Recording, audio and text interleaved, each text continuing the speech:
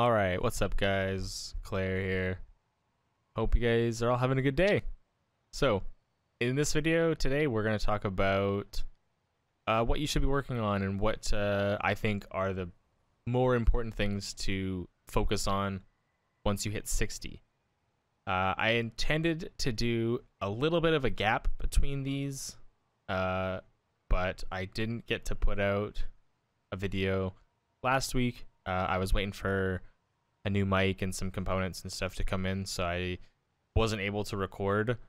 So I definitely got my character a little further ahead than I had originally intended between videos. But I'm gonna do another video once I finish leveling up my hunter, and I'll really walk through what to do at 60 for any of you that are still curious and have any questions. Actually, if you are curious about the leveling experience at all, because I decided not to just post a bunch of leveling, because that's, at least in my opinion, I'm not super thrilled about leveling, even if it's super quick like it is this expansion. But if you are curious about leveling, either as the campaign or just straight Threads of Fate, you can come over to my Twitch. I am going to be currently I'm streaming every day of the week, 7 p.m. Pacific, Monday to Friday, and then late morning Pacific, Saturdays and Sundays. Yeah, so you can come check that out if you're curious or not. But other than that, let's jump into the video and talk about my crucial stuff to work on once you hit 60. Alright, so I think there are three really crucial things to work on as soon as you hit 60 to start getting towards doing more endgame content, or whatever you're really interested in. My biggest focus has always been Mythic Plus, though I am interested in getting into more into raiding and other stuff like that. But I think there's three really important things to work on as soon as you hit 60 to get into any endgame content. First and foremost, I think you just have to raise your item level. Run Mythic Zeros if you have to. Run some 2s and 3s if you can get into them. Or, if you have friends or guildies that are willing to run you through some content. Super, super good idea. I think that 175 to 185 item level is really where you want to get to as quick as possible, because that'll help make Torghast easier, especially those first 4-5 layers.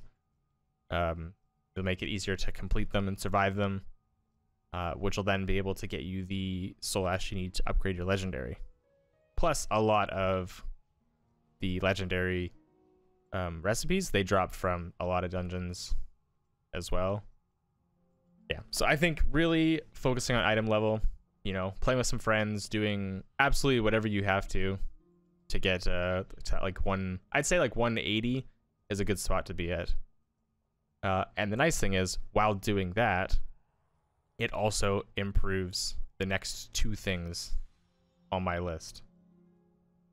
While raising your item level, it makes it, and doing dungeons, it makes it, like I said, easier to get Torghast layers done, which my second option was, or my second tip was legendary. Getting your legendary, whatever your BIS legendary is for the content that you want to do, 100% get to that as quick as possible. Know where it drops from and try and farm that location until you get the recipe. Currently the armor pieces and the missives are pretty inexpensive on the auction house, at least on my server. I think my necklace, or my neck was, I don't know, maybe 15,000 gold, and then the missives were only a couple thousand gold each. It was really inexpensive, and I just bought them. If you can make them, that's even better. It saves you way more money in the long run, because you'll have to buy every individual item level to upgrade it. But yeah, getting your legendary, super useful, super important. It's gonna help. It depends what you're playing. healing, man, your healing throughput or your healing, your passive damage could go up. On my Demon Hunter, this just increases my AoE and single target damage by quite a bit. Yeah, I definitely think it's the second on the list, because Torghast is not super easy if you're like really low level. I mean, the lower floors are, but they also reward less Soul Ash, and you can only do them once per week. So if you have, a higher item level, and then you work through the layers, and you get all the way up to like the 5th floor, or 4th, 5th floor, and you do both wings in that week, 4th, 5th floor, by your second week it being 60, and having done those, you're gonna have enough Soul Ash to like create and probably upgrade your legendary right away.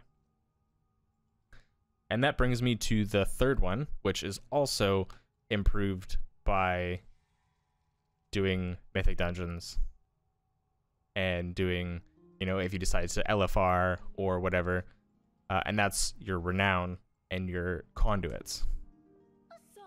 Because like your renown increases your soulbind traits, or like how many rows you have for soulbind traits, which are huge.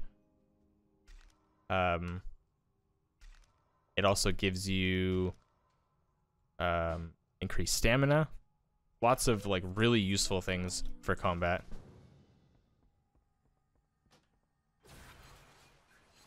So yeah, I get, at 4 more renown levels, I'll be able to get my best in slot soulbind tree completed, and that's going to increase my DPS by a fair amount, which will then help me be able to push into higher level content afterwards.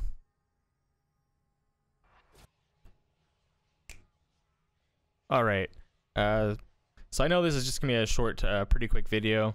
I intend to do a much more in-depth in the next couple weeks about how to really push up your item level and how to, what to do for renown, what to do for Torghast. And I'll do that once I finish leveling up my hunter, just to show you guys.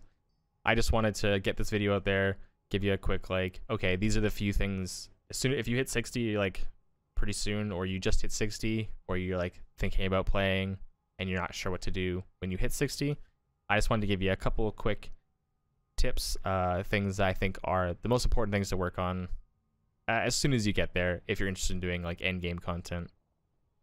I do want to add a side note that the like main story campaign for whichever covenant you do will also give you renown as well. So if you're not, super interested in just like pushing dungeons like repeatedly, or you're, maybe you want to take a little break from doing that, you can always just work on the main story main quest campaign for whatever covenant you're in, and that'll help give you some renown as well, which is at least pushing yourself towards that.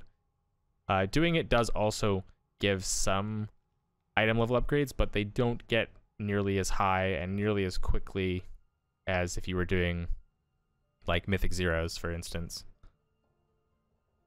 So I think best bet, if you want to just like boost up and get going into content right away, find some friends or guildies that want to run some content with you, and do some Mythic Zeros, LFR the raid, because all the wings are available for LFR. And in my experience that I've had so far, LFR has been pretty easy.